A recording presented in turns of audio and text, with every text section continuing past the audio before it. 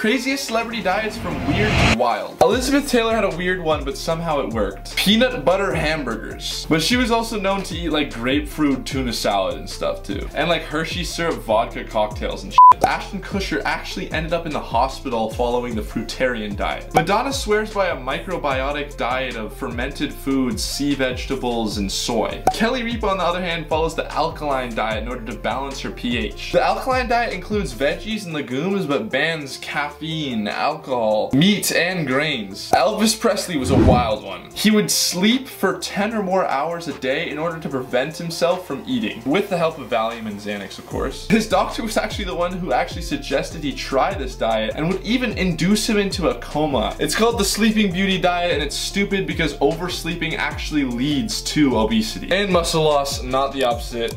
Here are some